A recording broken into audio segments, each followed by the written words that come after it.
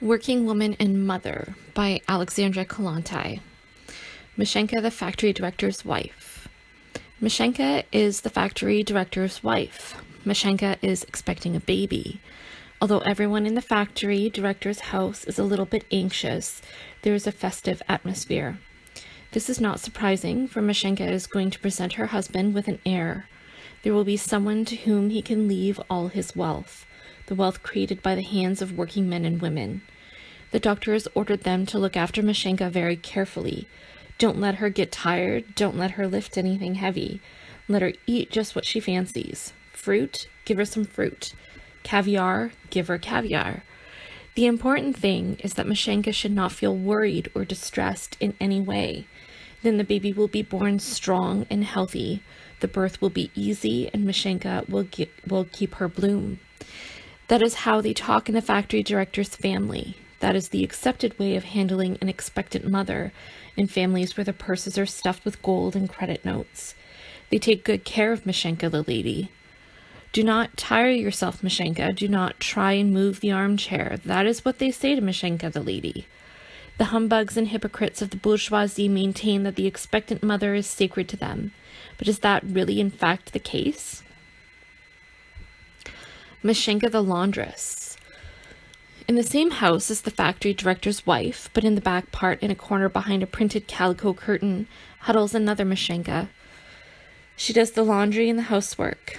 Mashenka is 8 months pregnant, but she would open her eyes wide in surprise if they said to her, "Mashenka, you must not carry heavy things. You must look after yourself, for your own sake, for the child's sake, and for the sake of humanity. You are expecting a baby, and that means your condition is, in the eyes of society, sacred." Masha would take this either as uncalled for interference or as a cruel joke. Where have you seen a woman of the working class given special treatment because she is pregnant? Masha and the hundreds of thousands of other women of the propertyless classes who are forced to sell their working hands know that the owners have no mercy when they see women in need, and they have no other alternative, however exhausted they may be, but to go out to work. An expectant mother must have, above all, undisturbed sleep, good food, fresh air, and not too much physical strain. That is what the doctor says. Masha the laundress and the hundreds and thousands of women workers, the slaves of capital, would laugh in his face. A minimum of physical strain, fresh air, wholesome food and enough of it, undisturbed sleep? What working woman knows these blessings? They are only for Mashenka the lady and for the wives of the factory owners. Early in the morning, before the darkness has given way to dawn, and while Mashenka the lady is still having sweet dreams, Mashenka the laundress gets up from her narrow bed and goes into the damp, dark laundry. She is greeted by the fusty smell of dirty linen. She slips around on the wet floor. Yesterday's puddles still have not dried. It is not of her own free will that Masha slaves away in the laundry. She is driven by that tireless overseer, need. Masha's husband is a worker, and his pay packet is so small, 2 people could not possibly keep alive on it. And so, in silence, gritting her teeth, she stands over the tub until the very last possible day, right up until the birth. Do not be mistaken into thinking that Masha the laundress has iron health, as the ladies like to say when they are talking about working women. Masha's legs are heavy with swollen veins through standing at the tub for such long periods. She can walk only slowly and with difficulty. There are bags under her eyes, her arms are puffed up, and she has had no proper sleep for a long time.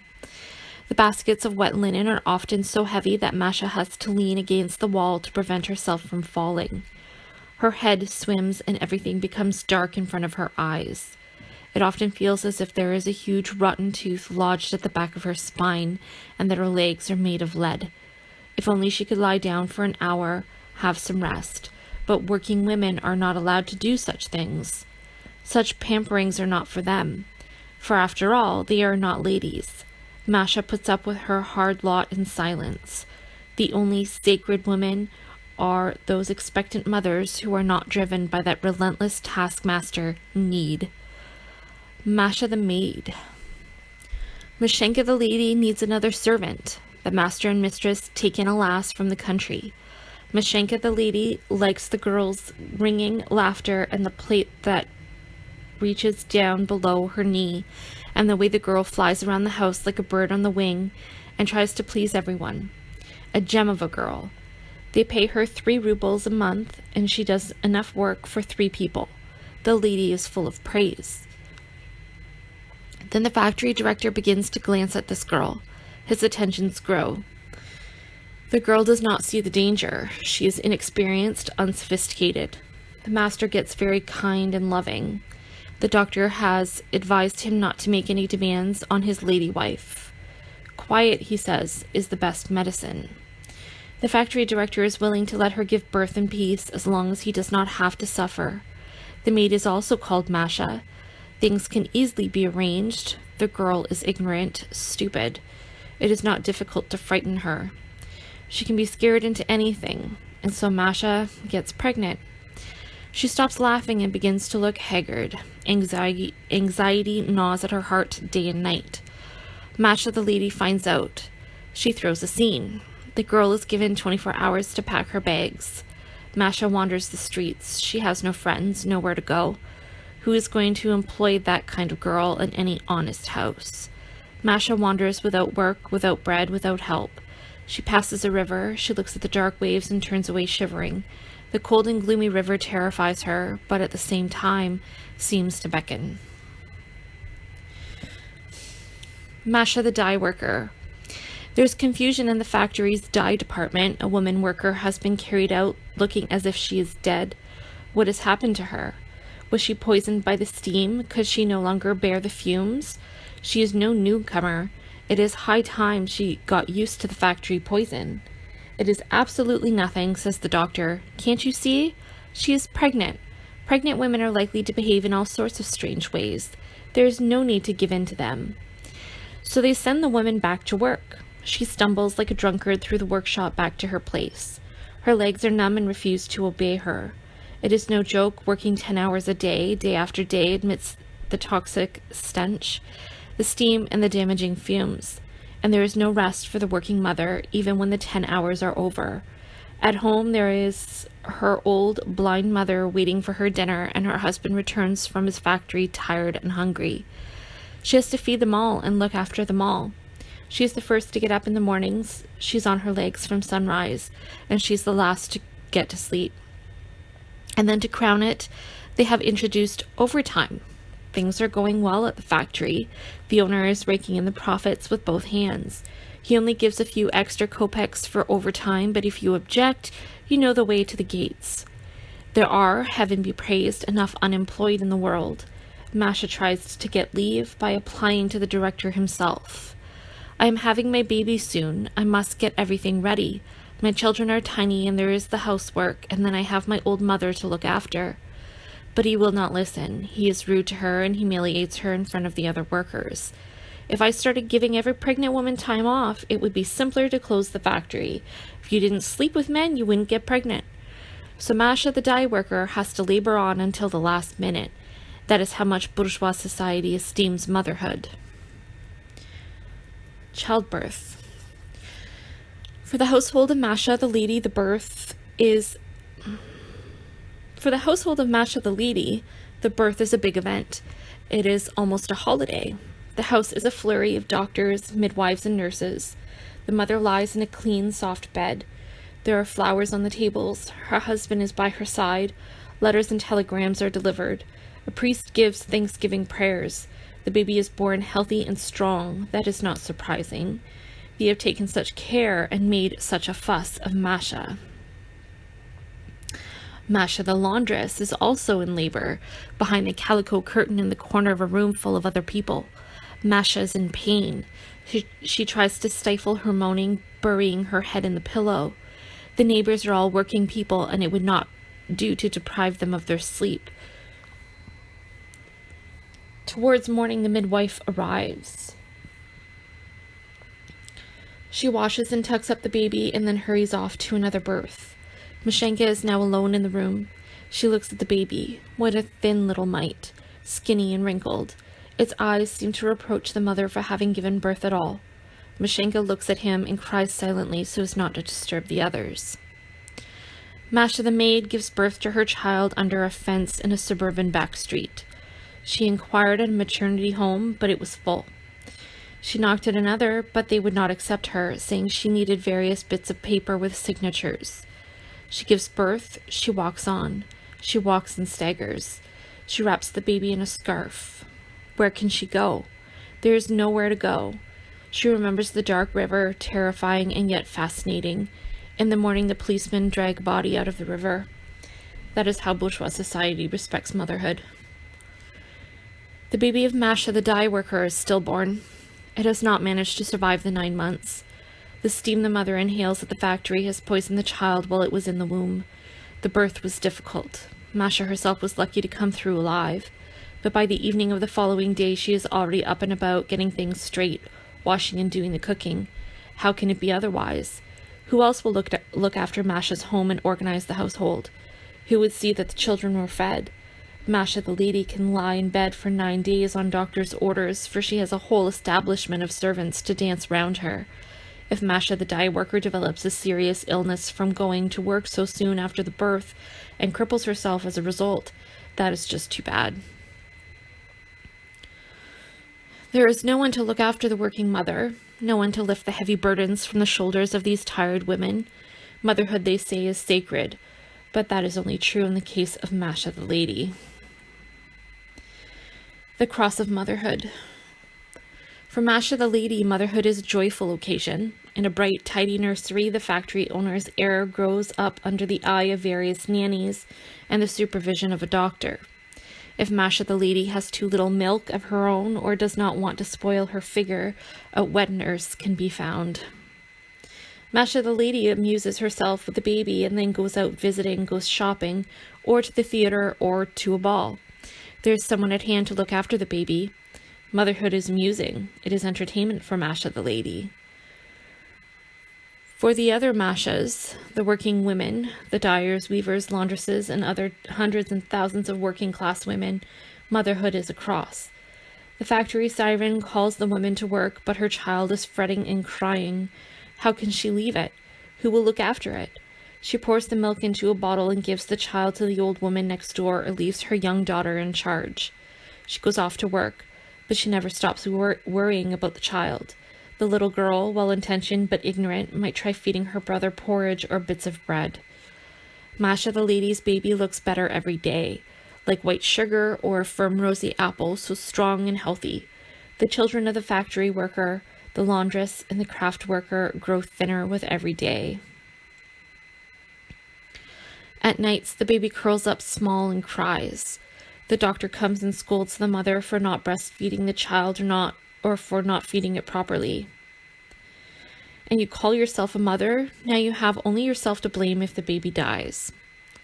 The hundreds and thousands of working mothers do not try to explain themselves. They stand with bent heads, furtively wiping away the tears. Could they tell the doctor of the difficulties they face? Would he believe them? Would he understand? They die like flies. Children are dying. The children of working men and women die like flies. 1 million graves, 1 million sorrowing mothers. But whose children die? When death goes harvesting spring flowers, whose children fall to the scythe. As one would imagine, death gathers the poorest harvest amongst the wealthy families where the children live in warmth and comfort and are suckled on the milk of their mother or wet nurse. In the families of royalty, only 6 or 7 of every 100 newborn children die. In the workers' families, from 30 to 45 die. In all countries where the capitalists control the economy and the workers sell their labor power and live in poverty, the percentage of babies to die in early childhood is very high. In Russia, the figures are higher than anywhere else. Here are the comparative figures for the number of children that survive early childhood. Norway, 93%, Switzerland, 89%, England, 88%, Finland, 88%, France, 86%, Austria, 80%, Germany, 80%, Russia, 72%. But there are several provinces in Russia, especially those with many factories, where 54% of children die at birth.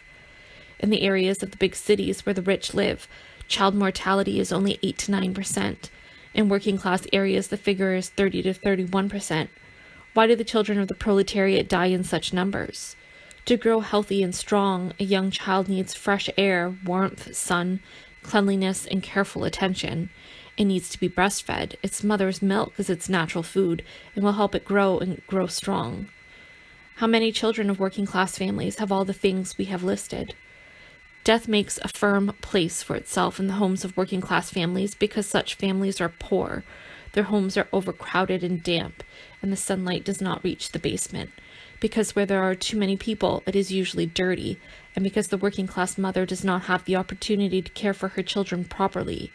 Science has established that artificial feeding is the worst enemy of the child.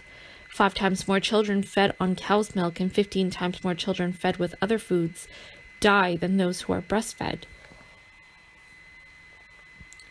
But how is the woman who works outside the home, at the factory, or in a workshop to breastfeed her child?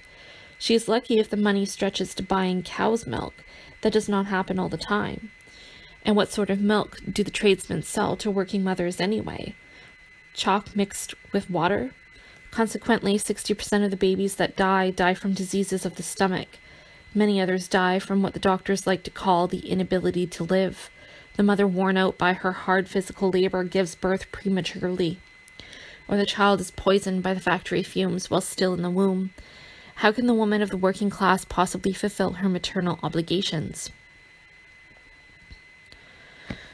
Work and maternity. There was a time not so long ago, a time that our grandmothers remember, when women were only involved in work at home, in housework and domestic crafts. The women of the non-property owning classes were not idle, of course. The work around the house was hard. They had to cook, sew, wash, weave, keep the linen white, and work in the kitchen garden and in the fields. But this work did not tear the woman away from the cradle. There were no factory walls separating her from her children. However poor the woman was, her child was in her arms. Times have changed. Factories have been set up. Workshops have been opened. Poverty has driven women out of the home. The factory has pulled them in with its iron claws. When the factory gates slam behind her, a woman has to say farewell to maternity, for the factory has no mercy on the pregnant woman or the young mother. When a woman works day in, day out over a sewing machine, she develops a disease of the ovaries. When she works at a weaving or spinning factory, a rubber or china works, or a lead or chemical plant, she and her baby are in danger of being poisoned by noxious fumes and by contact with harmful substances. When a woman works with lead or mercury, she becomes infertile or her children are stillborn. When she works at a cigarette or tobacco factory, the nicotine in her milk may poison her child.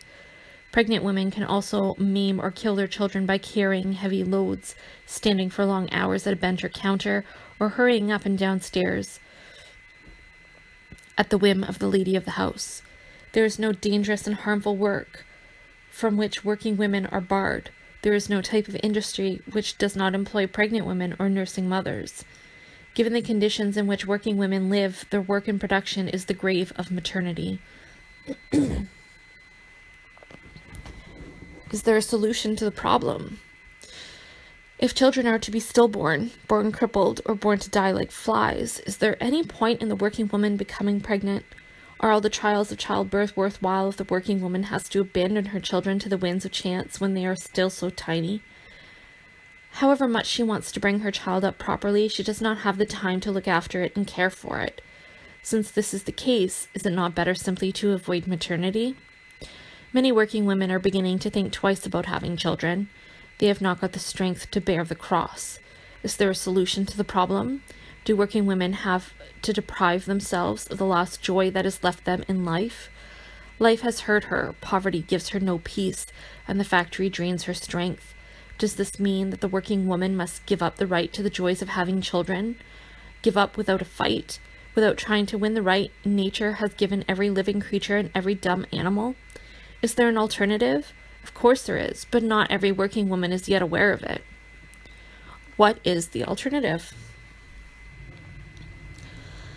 Imagine a society, a people, a community, where there are no longer Mashenka ladies and Mashenka laundresses, where there are no parasites and no hired workers, where all people do the same amount of work and society in return looks after them and helps them in life. Just as now the Mashenka ladies are taking care of their relatives, those who need more attention, the women and children, will be taken care of by society, which is like one large, friendly family. When Mashenka, who is now neither a lady nor a servant but simply a citizen, becomes pregnant, she does not have to worry about what will happen to her and her child. Society, that big happy family, will look after everything. A special home with a garden and flowers will be ready to welcome her. It will be so designed that every pregnant woman who has just given birth can live there joyfully in health and comfort. The doctors in this society family are concerned not just about preserving the health of the mother and child, but about relieving the woman of the pain of childbirth. Science is making progress in this field and can help the doctor here. When the child is strong enough, the mother returns to her normal life and takes up again with the work that she does for the benefit of the large family society. She does not have to worry about her child. Society is there to help her. Children will grow up in the kindergarten, the children's colony, the creche, and the school under the care of experienced nurses. When the mother wants to be with her children, she only has to say the word, and when she has no time, she knows they are in good hands. Maternity is longer a cross, or is no longer a cross. Only its joyful aspects remain, only the great happiness of being a mother, which at the moment only the Mashenka ladies enjoy. But such a society surely is only to be found in fairy tales. Could such a society ever exist? The science of economics and the history of society and the state show that such a society must and will come into being. However hard the rich capitalists, factory owners, landowners, and men of property fight, the fairy tale will come true. The working class all over the world is fighting to make this dream come true. And although society is as yet far from being one happy family, although there are still many struggles and sacrifices ahead, it is at the same time true that the working class in other countries has made great gains. Working men and women are trying to lighten the cross of motherhood by getting laws passed, by taking other measures. How can the law help? The first thing that can be done, and the first thing that working men and women are doing in every country, is to see that the law defends the working mothers. Since poverty and insecurity are forcing women to take up work, and since the number of women out working is increasing every year, the very least that can be done is to make sure that hired labor does not become the grave of maternity. The law must intervene to help women to combine work and maternity. Men and women workers everywhere are demanding a complete ban on night work for women and young people, an 8-hour day for all workers, and a ban on the employment of children under 16 years of age. They are demanding that young girls and boys over 16 years of age be allowed to work only half the day. This is important, especially from the point of view of the future mother, since between the years of 16 and 18 the girl is growing and developing into a woman. If her strength is undermined during these years, her chance of healthy motherhood are lost forever. The law should state categorically that working conditions and the whole work situation must not threaten a woman's health. Harmful methods of production should be replaced by safe methods or completely done away with. Heavy work with weights or foot-propelled machines, etc. should be mechanized. Workrooms should be kept clean and there should be no extremes of temperature. Toilets, washrooms, and dining rooms should be provided, etc. These demands can be won. They have already been encountered in the model factories, but the factory owners do not usually like to fork out the money. All adjustments and improvements are expensive, and human life is so cheap. A law to the effect that women should sit wherever possible is very important. It is also important that substantial and not merely nominal fines are levied against factory owners who infringe the law. The job of seeing that the law is carried out should be entrusted not only to the factory inspectors, but also to representatives elected by the workers. Maternity protection. The law must protect the mother.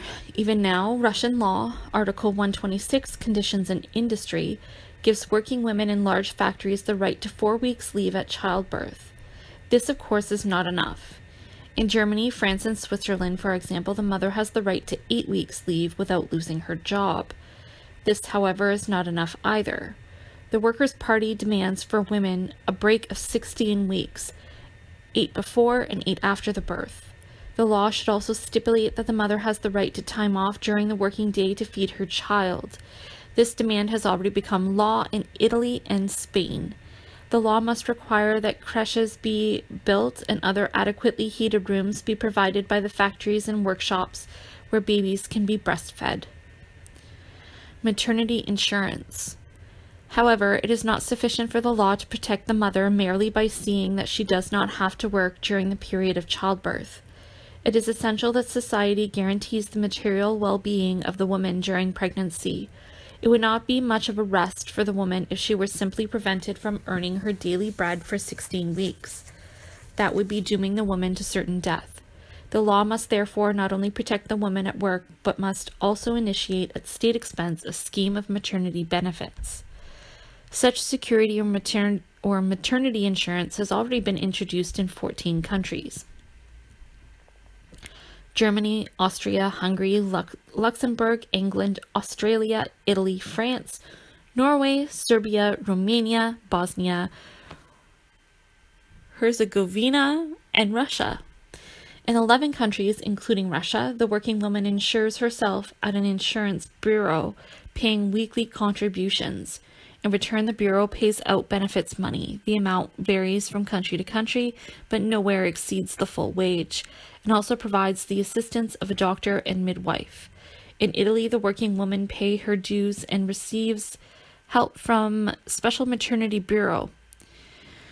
Further contributions are paid by the owner of the factory where she works and by the state. Even in this case, however, the working woman has to shoulder the main financial burden. In France and Australia, the working woman does not have to take out any kind of insurance policy. Any woman, married or unmarried, is entitled to receive help from the state if she needs it. In France, she received benefits over a period of 8 weeks, 20 to 50 kopecks a day, sometimes more, besides help from a doctor and a midwife. In Australia, she is given a lump sum worth 50 rubles. In France, a system of substitute housekeepers has also been organized. Towards the end of woman's pregnancy, a friend or neighbor who has attended the free courses on the care of pregnant women and young children comes in to help. She continues to make daily visits until the mother is well enough to get up and about again. She tidies the house, cooks dinner, looks after the baby, and is paid for this work by the bureau. In France, Switzerland, Germany, and Romania, the mother also receives benefits from the insurance bureau during the period she is breastfeeding her children. The first steps have thus been made towards providing security for mothers. What are the workers demanding? All that is being done at the moment is, of course, too little. The working class is trying to see that society takes upon itself the difficulties of childbirth. The working class wants to ensure that the law and the state shoulder the most pressing worries of the working woman, her material and financial worries. Although the working class realizes that only a new society, the large and friendly family mentioned earlier, will take upon itself the full care of the mother and child, it is possible even now to ease the life of the working class mother. Much has already been won, but we have to struggle on. If we work together, we shall win even more. The Workers' Party in every country demands that there should be maternity insurance schemes that cover all women, irrespective of the nature of their job, no matter whether a woman is a servant, a factory worker, craftswoman, or a poor peasant woman. Benefits must be provided before and after birth for a period of 16 weeks. A woman should continue receiving benefits if the doctor finds that she is not sufficiently recovered or that the child is not sufficiently strong. The woman must receive the full benefit even if the child dies or the birth is premature. Benefits must be 1.5 times higher than the woman's normal wage. When a woman has no job, she should receive 1.5 times the average wages of women that are. It should also be written into the law, and this is very important, that benefits be no lower than 1 rub a day for large towns and 75 kopecks a day for small towns and villages. Otherwise, if a woman's wage were 30 kopecks, she would receive only 45 kopecks. And can a mother and child be expected to live properly on 45 kopecks a day? Can a mother get everything she needs for life and health with 45 kopecks? The mother should also be drawing benefits from the Bureau for the entire period she is breastfeeding her child, and for not less than 9 months. The size of the benefit should be about 1/2 the normal wage. Benefits should thus be paid out both before and after birth, and should be paid directly into the hands of the mother or some person authorized by her. The right to receive benefits must be established without any of the conditions which are in force at the moment. According to our Russian law, for example, a woman must have been a member of the Bureau for 3 months in order to be eligible. A woman must be guaranteed the free services of a doctor and midwife and the help of a substitute housewife, as organized in France and to some extent in Germany and England. Responsibility for ensuring that the law is observed and that the woman in childbirth receives everything to which she is entitled must lie with delegates elected from among the working women. Pregnant and nursing mothers must have the legal right to receive free milk and, where necessary, clothes for the new baby at the expense of the town or village. The Workers' Party also demands that the town or insurance bureau build creches for young children in each factory. The money of this should be supplied by the factory owner, the town, or the zemstvo. These creches must be organized so that each nursing mother can easily visit and feed her baby in the breaks from work that the law allows. The creche must be run not by philanthropic ladies, but by the working mothers themselves. The town, zemstvo, or insurance bureau must, at its own expense, also build a sufficient number of 1. Maternity homes, 2. Homes for pregnant and nursing mothers who are alone and have no work. These already exist in France, Germany, and Hungary. 3. Free medical consultations for mothers and young children so that the doctor can observe the course of pregnancy, give advice, and instruct the mother in child care. 4. Clinics for sick children, such as have been built by the Women's Labour League in England. 5. Kindergartens where a mother can leave her young children, the 2 to 5-year-olds, while she is at work. At the moment, the mother returns from work tired and exhausted, needing peace and quiet, and immediately she has to start work again, coping with her hungry, unwashed, and untidy children. It makes all the difference for the mother to call and collect her children well fed, clean, and happily full of news, and to have her older ones, who have been taught to help at the kindergarten and are proud of their know-how, giving a hand around the house. 6. Entrance-free courses on childcare for young girls and mothers. 7. Free breakfasts and dinners for pregnant and nursing women, a service which has already been started in France. These measures must not be stamped with the bitter label of philanthropy. Every member of society, and that means every working woman and every citizen, male and female, has the right to demand that the state and community concern itself with the welfare of all. Why do people form a state if not for this purpose? At the moment, there is no government anywhere in the world that cares for its children. Working men and women in all countries are fighting for a society and government that will really become a big happy family, where all children will be equal and the family will care equally for all. Then maternity will be a different experience, and death will cease to gather such an abundant harvest among the newborn. What must every working woman do? How are all these demands to be won? What action must be taken? Every working class woman, every woman who reads this pamphlet, must throw off her indifference and begin to support the working class movement, which is fighting for these demands and is shaping the old world into a better future where mothers will no longer weep bitter tears and where the cross of maternity will become a great joy and a great pride. We must say to ourselves, there is strength in unity. The more of us working women join the working class movement, the greater will be our strength, and the quicker we will get what we want. Our happiness and the life and future of our children are at stake.